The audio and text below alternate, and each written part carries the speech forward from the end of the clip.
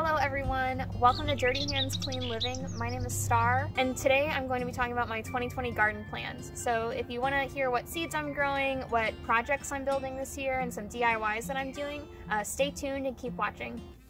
So this video is also going to be kind of a mini unboxing of my new MIGardener or Michigan Gardener seeds, which I'm super excited about. So let's go ahead and open this up. Ooh. I forgot I actually ordered this many seeds. So first I have Rainbow Swiss Chard, I have some Temptation Strawberry, All-American Parsnip, Golden Ball Turnips, American Flag Leeks, some Giant Red Mustard Greens, Prize Head Leaf Lettuce, and I accidentally ordered 2 of these, but I wanted some lettuce with some color, because color equals more nutrients. Scarlet Kale. Again, I have kale already, which I'll show you in a minute, but again, I just wanted more of like a purple kind of variety. I got some broccoli rabe or rabe. I don't really know how you say it, but it's like baby broccoli. It's very delicious if you haven't had it before. And then Chiyoga beets, which I'm super excited about. They have a super cool like candy cane kind of stripe inside of them. So that's what I just got from MIGardener, so I'm super excited to plant those this year. I don't know if I'll get around to planting all of them, because if you're starting your first garden, all of the tips online say that you should start small, which I have not really listened to because I tend to get a little overexcited. So we'll see if I get to planting all of these this year, but I'm gonna try, and it doesn't hurt to try and just experiment with things. Now for the seeds that I already had. So I bought some marigold seeds just for some color in my garden for flowers. I also hear planting marigolds with your vegetables can kind of keep bad pests away and encourages pollinators like bees. Next, I got some lemon balm. I thought this would be great for making teas, just be like a tasty herb to add in. And then it's also great for bees as well. They produce flowers that bees really love. And I can talk about that in the future too. Having flowers with your vegetable garden is really important because pollinators help pollinate the vegetables and fruits like tomatoes that you need in order for them to grow. If they don't get pollinated, they don't grow. Next I've had this for probably a year and a half, so we'll see if these germinate. But I got these in my order with Lime Life by Alcone, and there's just a wildflower mix. Again, great for pollinators, and I think they'll be really pretty, and I think there's some local flowers in there too, which is always good to grow native plants. That's kind of what I have for my flowers and herbs or supplemental things. And actually I did already start planting some herbs as well, so that's why these are already opened. But I planted some sweet basil, which has already started popping up. That one popped up first. It's super easy to grow. I also got some garlic chives. Again, those popped up pretty quick too, and they seem like they're doing well. And then I have some rosemary. Rosemary can be a little bit more difficult to grow, or at least to just get the seeds to sprout up if you're growing it from seed. I have one of my seeds that has sprouted, but the rest have not germinated yet. Hopefully they'll pop up soon. I don't think it's too late. You never know. Next, some things that I've already started planting indoors this year are kale. This is dinosaur or lacinato kale,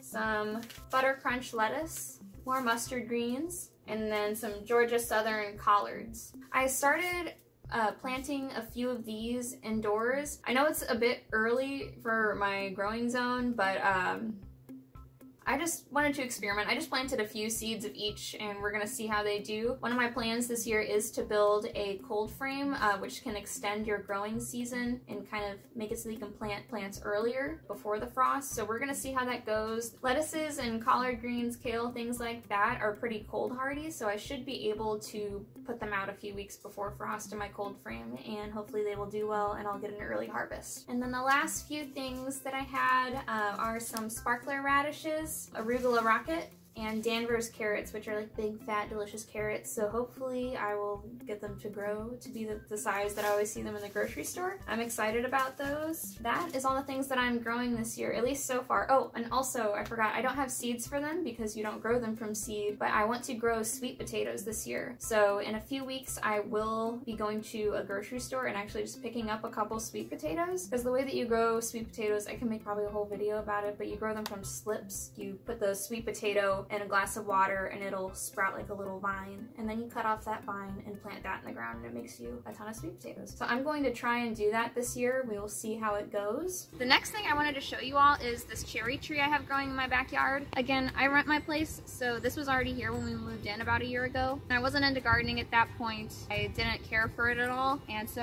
it didn't produce very many cherries, and what few cherries it did produce, the birds ate them. but I'm really going to try and get this to be really alive and thriving this year. Something I'm really excited about. I did already prune away a bunch of like the dead branches that were off of this. I think there's still some life in these. We will see. I mean, it might be too late for it, but I just wanted to see. And then I'm gonna do some research too. It does have some sap oozing out of it. So I'm gonna see kind of what I can do and hopefully bring this thing back to life. This is the sap that I'm talking about. Again, I need to really get in there. Some of it's still a little bit frozen, I think. So I need to see what is causing the sap, because sap can be caused by different things, either fungus or parasites, or maybe my dog just kind of scratched the tree or something. So we'll see if I can remedy that and hopefully get this thing to produce a lot of cherries this year. That would be awesome. Because it was already here, and it's always best to cultivate the plants you already have growing, because that's a free plant. Hey, Lily. Another thing I'm gonna do to help this cherry tree is my dog Willie has actually liked to pee on this a lot, so I'm gonna try and put a little fence around here. And also we have rabbits, so I don't know if they're gonna end up chewing on the tree, so I'm gonna try and help keep them out that way.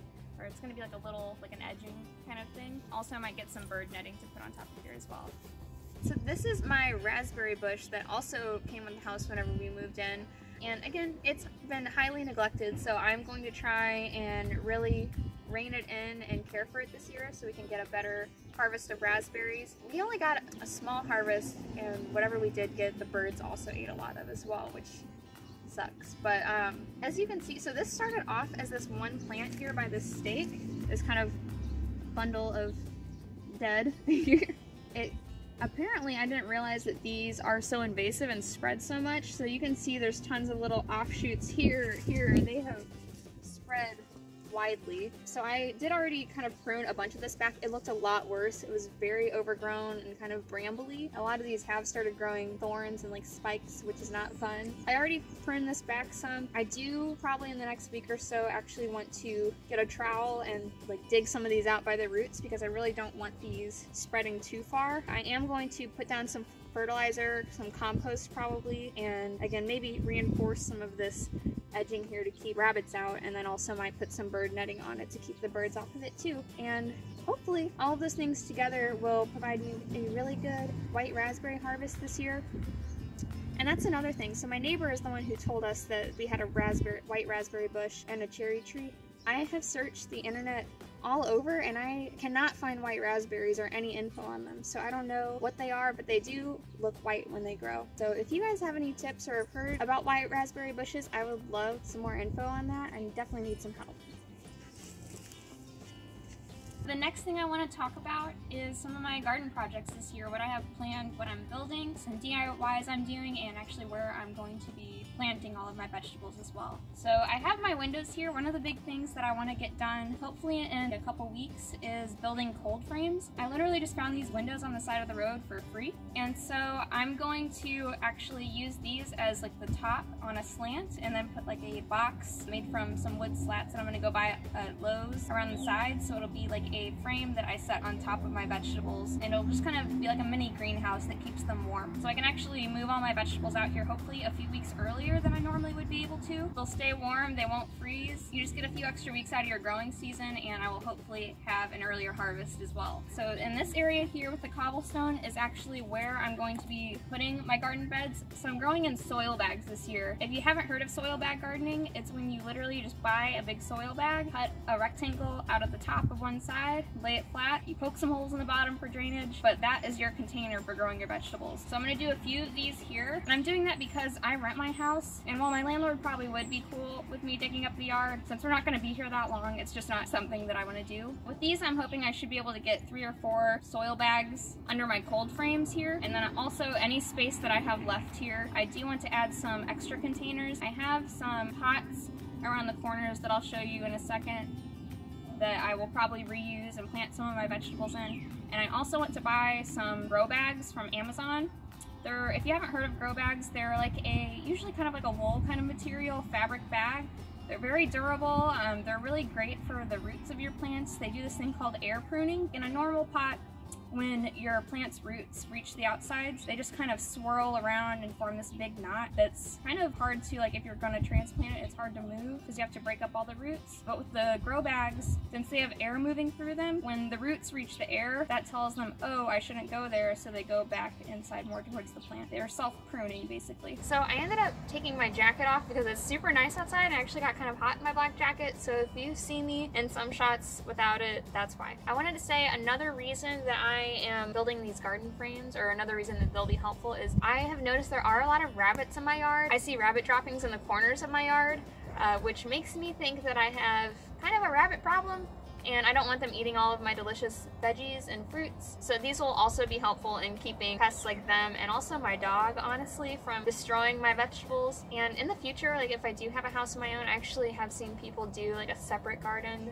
to feed the wildlife there, which I think would be really cute and fun. But for now, again, I rent. I don't want to dig up any of the actual dirt in this yard, so I'm not going to. Another project I'm doing this year is making my own plant markers from spoons. If you haven't heard of Buy Nothing groups on Facebook, they are my most favorite thing ever. You can find all sorts of free things from people in your area, and it's better than like the Facebook Marketplace like free section, because it's a bunch of like-minded people wanting usually some pretty good things to just actually get used, rather than just people getting rid of their junk that no one wants. So I got a bunch of free silverware, and I'm going to go to this community workshop that we have in our area where I can borrow their tools, spend a couple hours there for only $10, and stamp all of these with their metal stamping tools. But so those should be really cute. If you haven't seen them, you stick the spoon in the dirt, and then this part kind of shows the name of your plant there. I also wanted to show you all, if you haven't heard of the seed starting trays, I actually got this one for free from my dad. I just got really lucky, and I guess he tried to start some flowers last year, and then they were way too invasive for him, so he decided he didn't want any more of those flowers,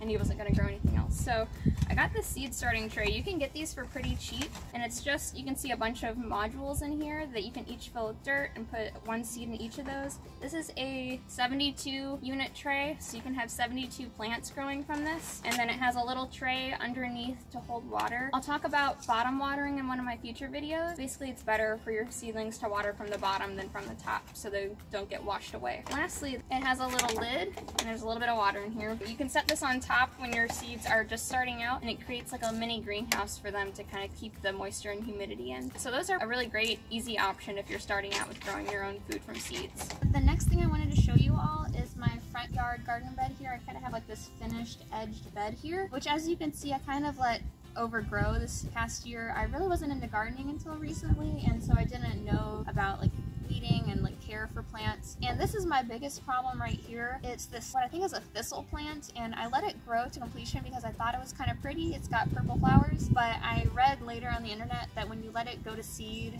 and it drops seed, which I think it already has because these all look bare, well, I'm gonna have probably a lot more thistles this coming year. So we will see how difficult that battle becomes. January, February, like late winter is the perfect time to do all of your trimming, pruning, because all of the plants are kind of dormant, and so you can rip out plants by their roots or the weeds by their roots, and they won't grow back because they're most likely going to be dead. So that's my plan for this front bed. And then I might actually grow some vegetables up here. I am not sure yet, but we will see what I decide in the coming weeks or months. And the next thing I wanted to show you guys is right over here. So I have this little front railing, and I am thinking about buying or building a planter box for this railing because I think it would be so nice to grow some lettuce and have it like right here by my front door. I'll have lettuce in the backyard too, which is pretty close to my back door and my kitchen, but I just think it would be nice, like on my way back home from work, to just pick some lettuce and have my harvest. It just sounds nice to me. But you could grow anything in these little planter boxes too. Lettuces are just one of the easiest things to grow. Thank you everyone so much for watching this video. If you liked it, please give it a thumbs up and subscribe, and I will see you guys next time. Bye. Well, I'm gonna take a break just because I feel like my voice is sounding shaky because I'm really nervous. You sound great. Thanks. Say I'm alive. Okay. No, you have to edit all of this out. I'm gonna grab my pruning shears. I love that idea, the lettuce. Yeah. Alright guys, next I wanted to show you, I hate when YouTubers say guys. And now we can do a little sap footage. I see rabbit droppings in the corner. I can't speak. But I also wanted to tell you guys, I like this part. Gorgeous.